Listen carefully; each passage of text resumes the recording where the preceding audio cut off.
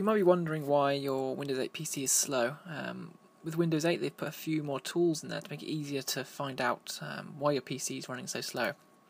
To look at this, you can either hit Ctrl-Alt-Delete and then you can go to Task Manager, as you can see here. Alternatively, you can right click if you're on a desktop on the taskbar down here and go to Task Manager. When you're in Task Manager, what you're going to see is this Performance tab. Now this Performance tab shows us what we need to see. These are going to be the bottlenecks of your PC. So there's one limiting factor on your computer that's going to be making it go slow. The CPU is your processor. So if you're trying to do a lot of things at once, it may be eating up your CPU. You'll see it'll be stuck at 100%. You need to think about what you're doing at the time. Is it something you always do? If it's just normal activity and it's still maxing out, then it could be a program that's doing it.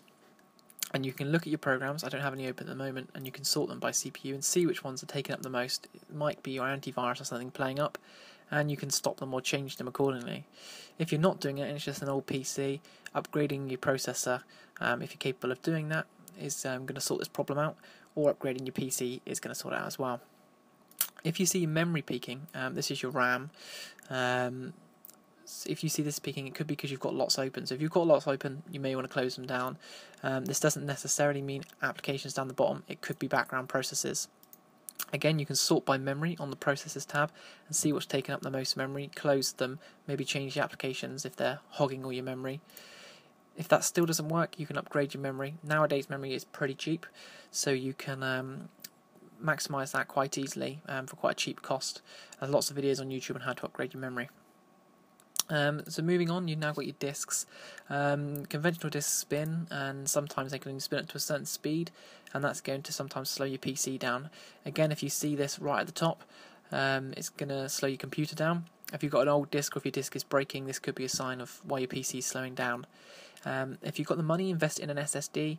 The access times are a hell of a lot quicker. Technology is similar to the memory, and you won't see this ever peak. It'll be a lot quicker. The last one is your Ethernet here. Basically, this is your network connection. If you're seeing this max out, it may be because what you're trying to access is over a network. So if you're in a work environment, all your files are over the network, and you've maxed this out, you might need to upgrade your network card, or your switch, or your wireless signal might not be very good. This is to do with your network, so it's not necessarily your PC power, but it's your network connection to whatever files you're trying to connect to. Using these together, you should be able to work out why your PC is slow. Again, as I said, you can sort from here to find out which one's taking up 100% or a high percentage of the usage on your PC, and then you can go from there to make your PC faster. Thanks for watching.